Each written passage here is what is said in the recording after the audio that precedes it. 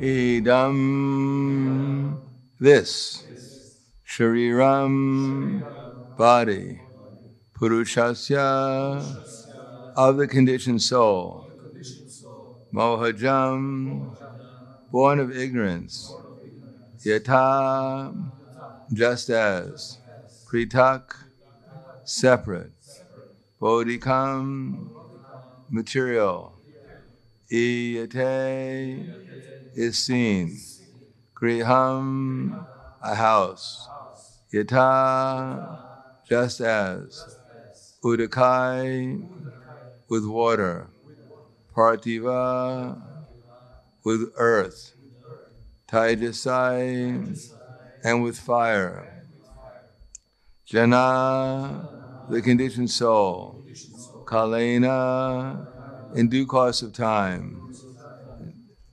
jataha, born, vikrita, transformed, vinashati, is vanquished. Translation and purport by His Divine Grace, A.C. Bhaktivedanta Swami Srila Prabhupada.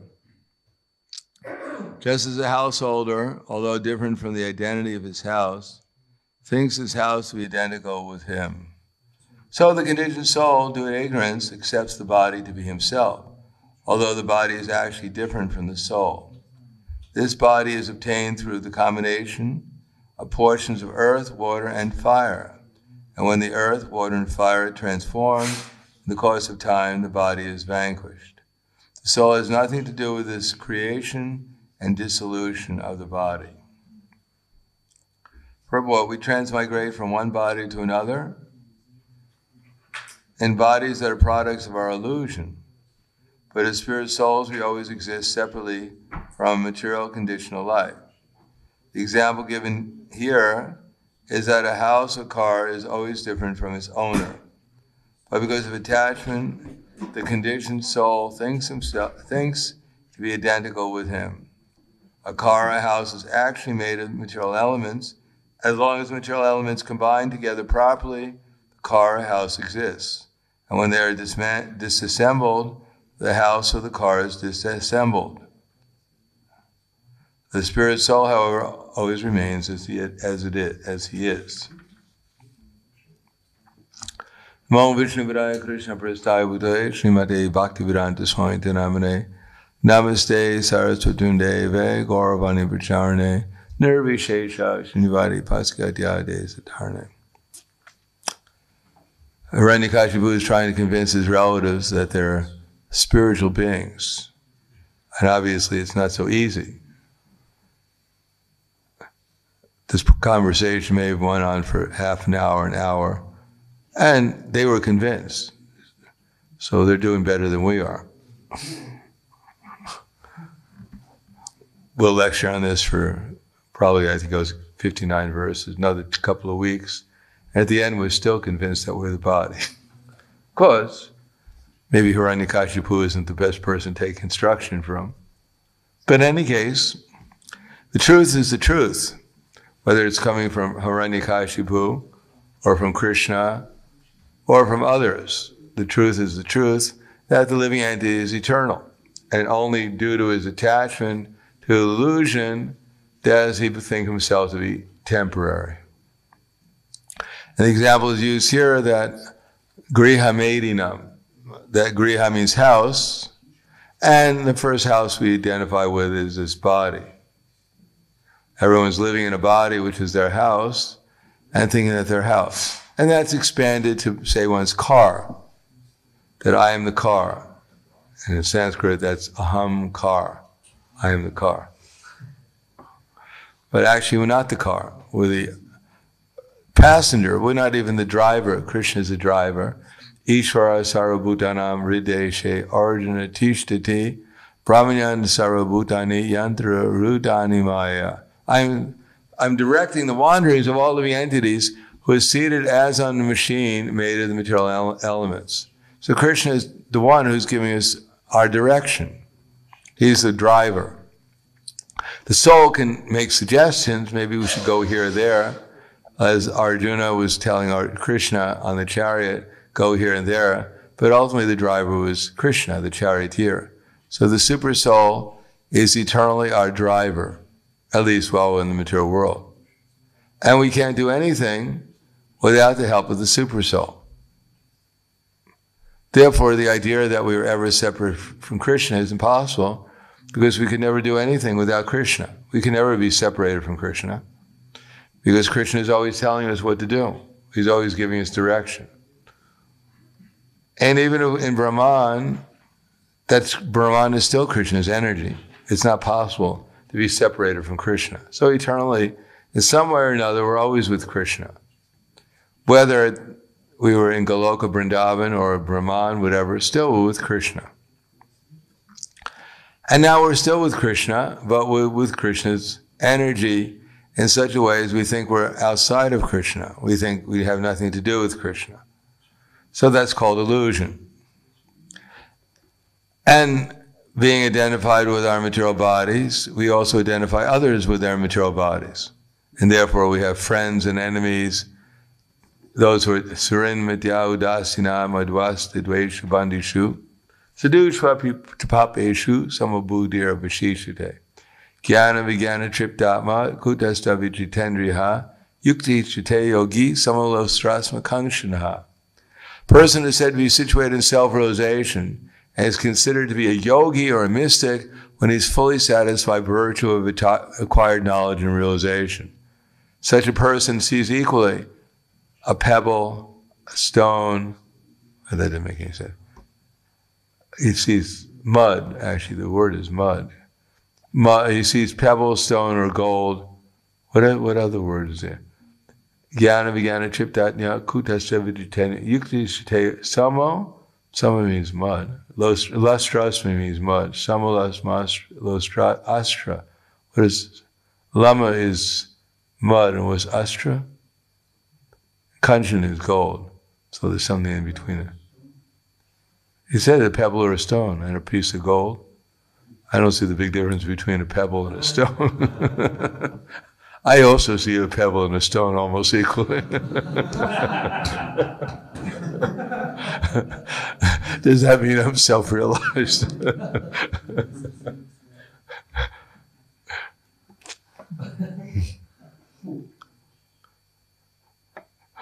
His Prabhupada was in 1977 when he was almost ready to leave this, our manifested vision. He said, actually, I have no desire to eat. Sex life is out of the question. And whatever. So he said, I must be liberated.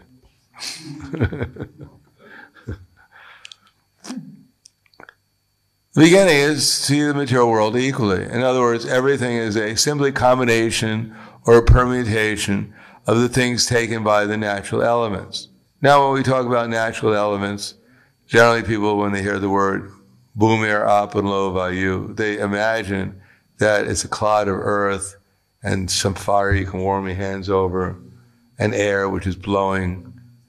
That's what we're made out of. But no, it's actually, when in the Vedic literature, these elements are qualities more than they are simply the direct, one kind of physical substance.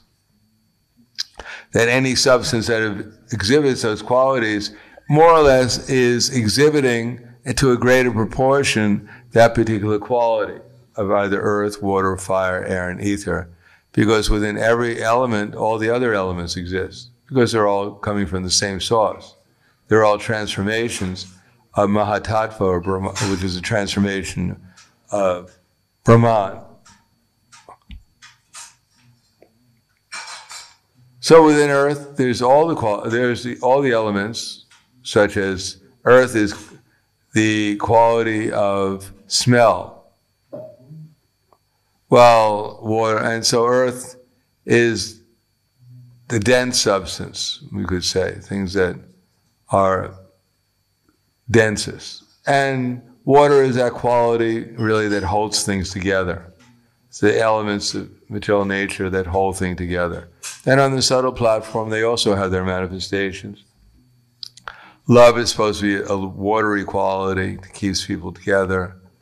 Earth is the solid quality that gives people stability. When the earth element is disturbed, then people feel unstable. Their minds are unstable. And when water is disturbed, then people feel unloved, unappreciated, unconnected actually, disconnected. Earth, water connects things. So on the gross and subtle, we generally think of things on the gross platform, but actually these things are manifestations of the subtle platform, of the energies on the subtle level. And fire is that things that transform. So when there's no fire, then people feel like get bored. Fire gives inspiration. Without some fire, like we say, you're in the fire, Prabhu. Get in the fire. Doesn't mean jump into a fire. I hope it doesn't. During the Saturday in the Shinga Homa. And so it's get into the fire, and everyone jumps in. You know.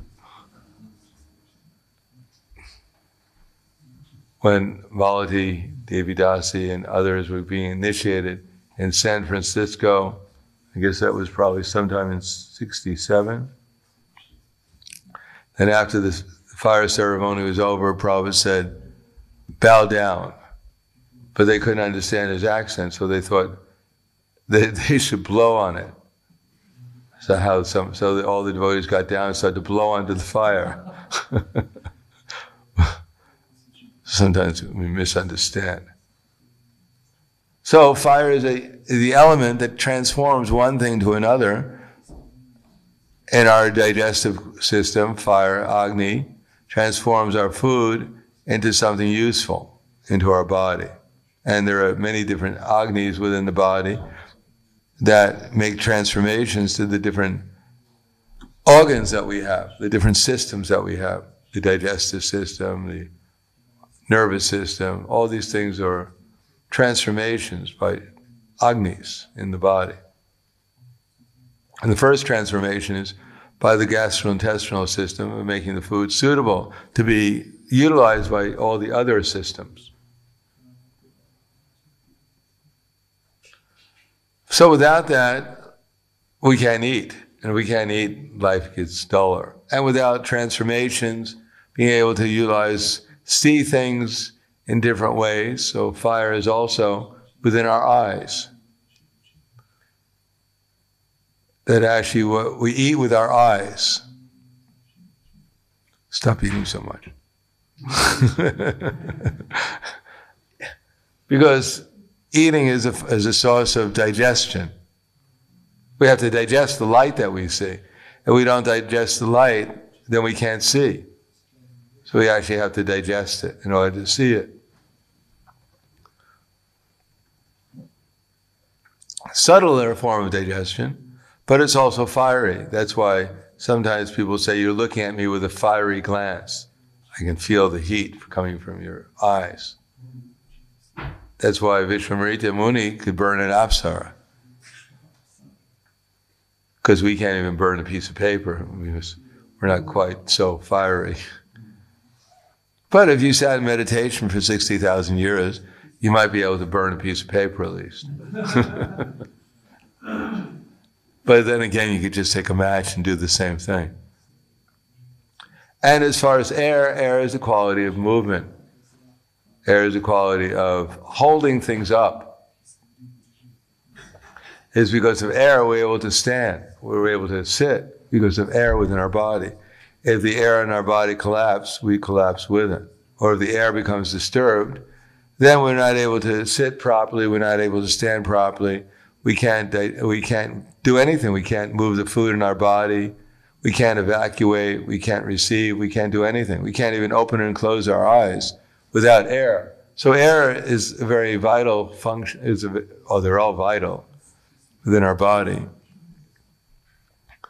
And the quality of air, the movement, is the quality of being able to think. Fire gives us the power of analyzation, and air gives us the quality of memory. Because without air, we can't store thoughts in some place. And in order to have memory, we also have to have earth. we have to have a place to store it. So air does the movement, fire does the analyzation, air does the movement, and earth does the storage. So they're all supposed to work cooperatively in harmony, and then the body is functioning. But if one of the elements goes off, then we becomes diseased. And they usually go off because of the doshas. Dosha means the tendency to make a mistake, to be unbalanced. So, these elements combine together in the material world, the energies of the elements, as kapha, pitta, and vata, and they perform the functions, these energies, of movement, transformation, and stability, or manifestation. And we identify ourselves with all these things. And we think that this is me doing these things, this is I, and this is others also. Because it's a very intelligent, amazing manifestation, full of variegatedness. So when we talk about earth, there's so many varieties of earth, and even our body is one of those varieties of earth. And as far as water goes, water includes all kinds of liquid elements that can hold things together.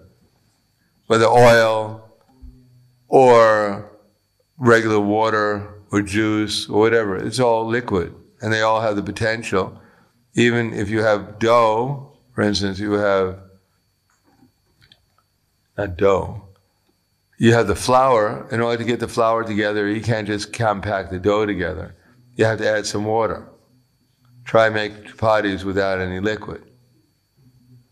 Just throw the dough, throw the flour on the fire, and what will you get?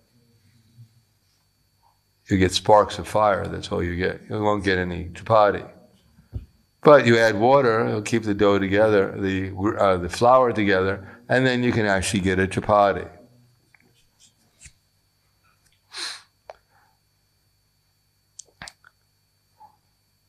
So everything is like that, whether it's the earth or the water or the fire. Like fire is also radiation, electricity.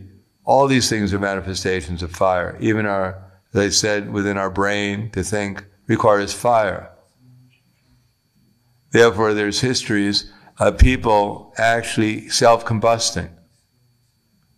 Not only Sati did that, but even people, somehow or another, for some reason or other, they just, fire emanates in their bodies and they get burned to ashes. Not very common, I think. But it's happened. People have actually self-combusted. Must be rather unpleasant. But anyhow, most of us don't have to worry about that, as long as we don't get too angry or fiery. So the conclusion is, although we identify with this body, but this body is nothing but the same elements that we see within material nature. And no matter how much you combine the elements of material nature, except in one place, does anyone know the one place where they've combined the elements together and they've gotten a human being, they've gotten someone? There's one time it's happened. And no one knows? Yes.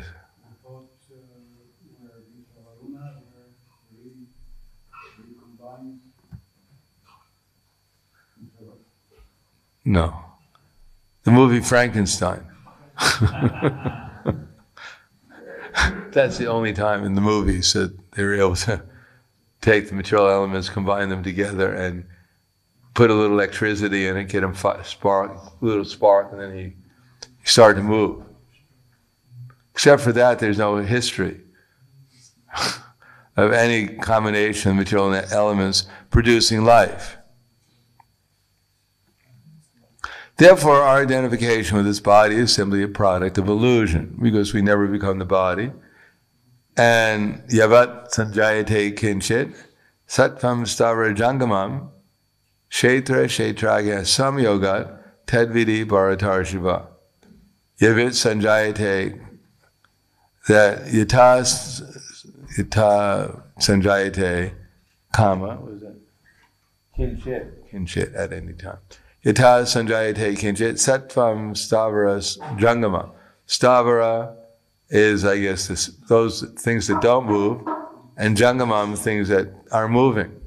So we should know that amongst the moving and non-moving, whatever is happening in this world is only a combination of the souls and the material elements, of the spirit and the material elements. There's nothing else going on here. Although it appears that something important, something wonderful is going on in the material world, or in this case, lately something tragic is going on, people lost their jobs, and so many, yes, it is all tragic from our point of view, from the point of view of identification of the material elements. It's not a very auspicious time, or maybe it is auspicious, because there was a picture of the Jamuna, and it was much clearer, because the factories aren't working in Delhi, and so the pollution is less, and so the river Jamuna has a chance to, if there is a Jamuna there, I don't know, but at least whatever water is there, you know, the sediment has gone down, and therefore it's purer now, cleaner. So people are not doing anything, and therefore they're disturbing material nature less. So in that way, things are in one sense cleaner and purer. Even in China, when the factories stopped, then the air became cleaner. So the virus is killing some, and the air pollution was killing a lot more.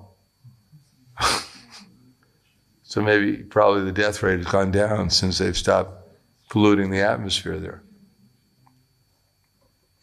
In any case, whatever we see is simply a combination of the moving and of the souls, the super soul, with the material elements. That's all that's going on. And combining and recombining and making permutations. So it appears that something important is going on, but it's all just shrama evahi kevalam. The only thing that's important is when the soul agrees in some way or another to follow Krishna's directions, either through the Vedas or directly through his instructions in Bhagavad Gita. That's important. That's actually worthwhile. That's something really happening. Everything else is just, nothing's really happening, just dog chasing its tail. Even if he caught up with his tail, what would be the accomplishment? But he's never going to catch up with his tail. He's just going to run around in circles, chasing after his tail.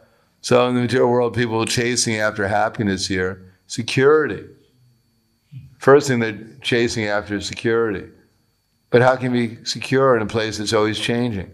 Your body's changing, everything's changing. Where is the security? And without security, where is the question of happiness? If you were giving 100 billion euros, but you can only enjoy it for 100 billionth of a second, what would be the value of it? And 100 billionth of a second, in proportion to eternity, is quite a long time, is relatively long. 100 billionth of a second compared to eternity, 100 billion, or 100 years, we could say.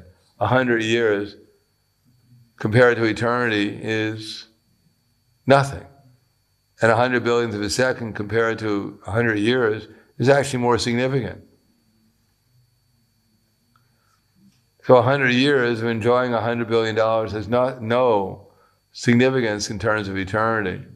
But 100 billionth of a second compared to 100 years actually has much more significance. But who's going to want to enjoy $100 billion for 100 billionth of a second? It has no meaning to us. So similarly, a whole existence here, compared to eternity, is meaningless. Only if it's utilized for Krishna service can it actually have any value whatsoever. The example given in the Krishna book is that counterfeit money has no value. It's counterfeit. What can you do with it? Nothing. But that doesn't mean that all money is counterfeit. Now, if you have real money, you can utilize it for a real purpose. So the material nature, when it's utilized for sense gratification, is meaningless. But when that same material nature is utilized in Krishna's service, then it actually has some value and it produces something significant, namely Krishna consciousness. Hiranyakashipu is trying to convince his relatives that they're not their body, and he does rather a good job, so maybe we should learn from him and take his instructions, become convinced ourselves that we're eternal servants of Krishna, and then go out and tell the other demons on behalf of Hiranyakashipu that actually you're not your body either. Our supreme demon Hiranyakashipu, he's given us his instructions, and we're told to go out and tell all the other demons it too. So I'll stop there. Thank you. Any questions? Because we say demon nowadays, people get very upset. So we say asuras.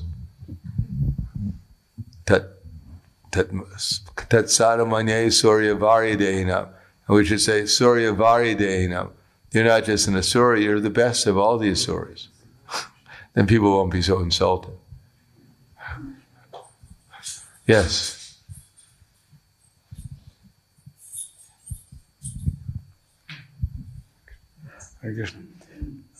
You mentioned these fire and other elements and doshas.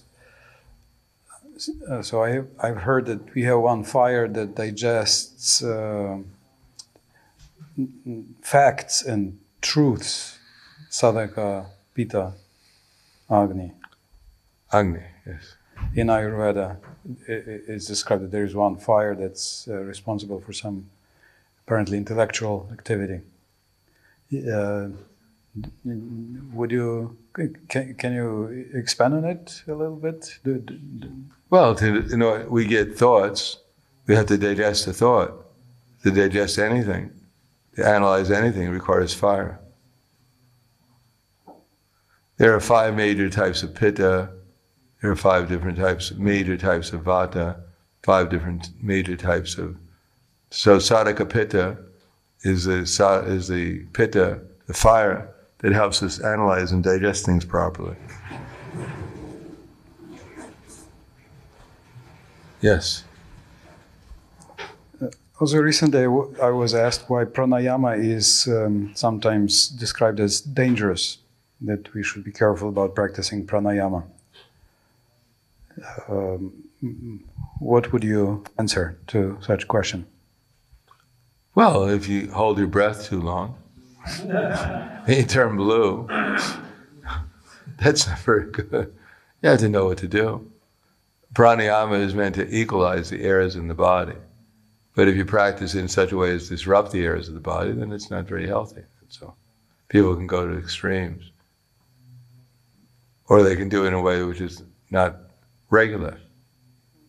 Which is, it's like you can play the mridanga, it can sound very nice, but if you play irregular beats, you don't know you're irregular in your beat, then it sounds terrible.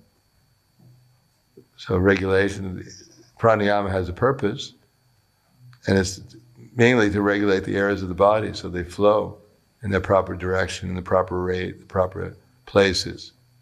But if you start disturbing it and they flow backwards or they flow in the wrong direction, you can really disturb the body. So there's a science behind everything. It's like some people fast and they'll get rid of toxins, but they don't know what they're doing because they don't know how the airs in the body are actually flowing.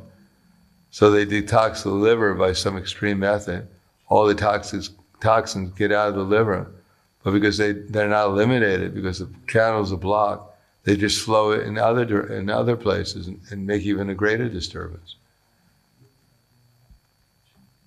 So similarly, prana, which causes things to flow in the body, to move in the body, if they're not moving in the right direction, the right way, you can cause havoc in the body.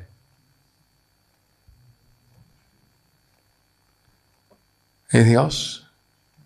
Thank you very much. Grantara Srimad Bhagavatam ki jai. Srila Prabhupada ki jai. Gaur Premanande.